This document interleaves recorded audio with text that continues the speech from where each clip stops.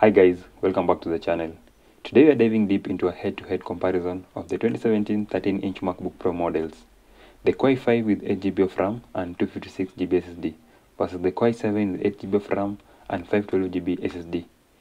8 years later, are these laptops still relevant?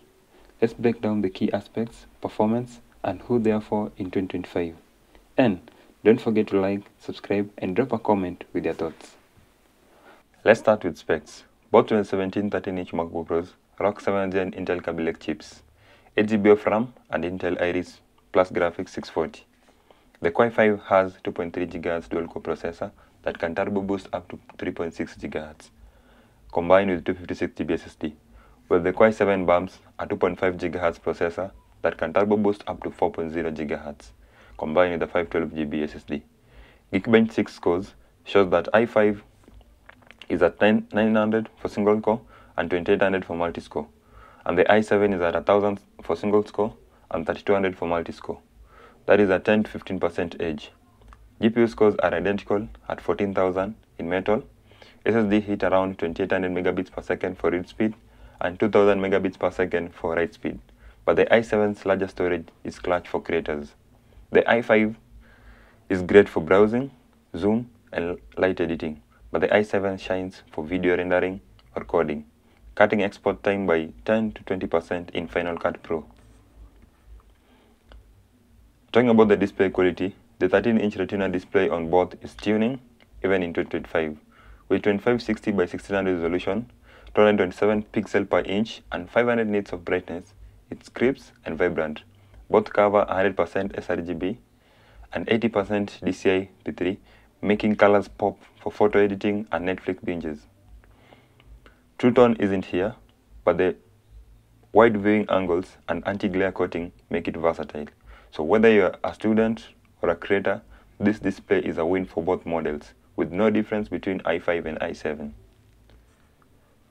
For sound quality, and let's just be honest here, these speakers are insanely good. Both MacBooks deliver rich, loud stereo sound with solid bass, perfect for music, podcast, or video calls without headphones. Them to cancer. So we switched to wood, thinking it was safer. Until one morning, my husband took a bite of toast and said it tasted like raw chicken. Minutes later, he had stomach pain, a fever, and started throwing up. I rushed him to the hospital. The diagnosis? Salmonella from the bread. We knew right away it had to be the cutting board. When I got home, I checked it. It looked clean, but deep in the grooves, there were bits of old food. I smelled it and nearly gagged. That same raw chicken smell. I always cleaned it well, hot water, soap, even bleach.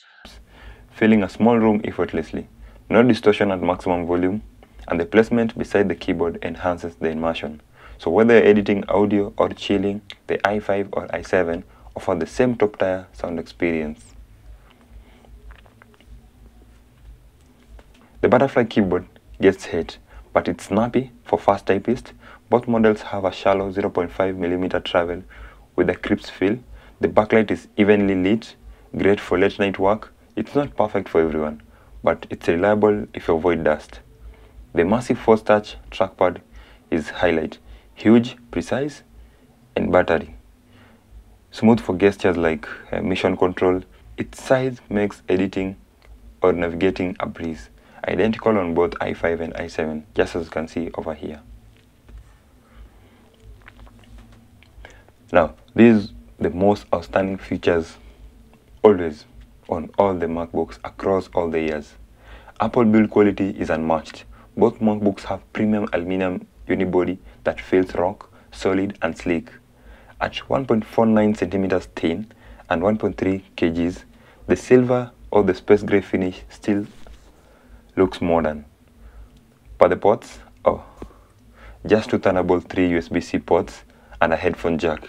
You'll need a dongle for HDMI, USB Type A, and SD cards, which is a pain for creators. So here there's no difference between the models, and both support fast charging via USB Type-C on either of the USB ports available. Talking about charging, the battery life is solid but aging. Both have 54.5 watts per hour battery, delivering 6 to 8 hours of mixed use, web, video, and light applications running in 2025, down from 10 hours when they were new. The i7 may drain slightly faster under heavy loads due to its higher clock speed, but for students or remote workers, either model lasts a school day with careful use. But don't forget to carry a charger all the day.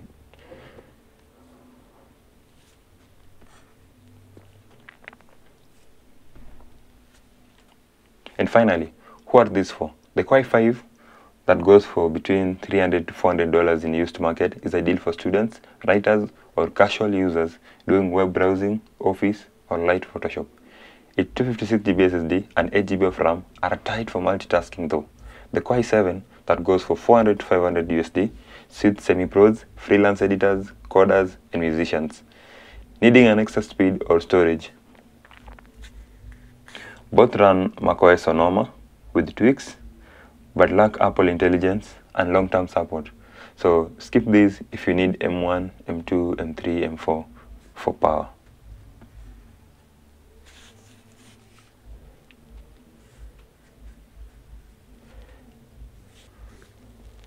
And so, Core i5 or Core i7, which 2017 MacBook Pro would you grab? Or are you going for the newer M1 series? Comment below and let's debate. Smash the like button, subscribe, and hit the bell icon for more tech devs. Thanks for watching. I'll catch you up in the next one.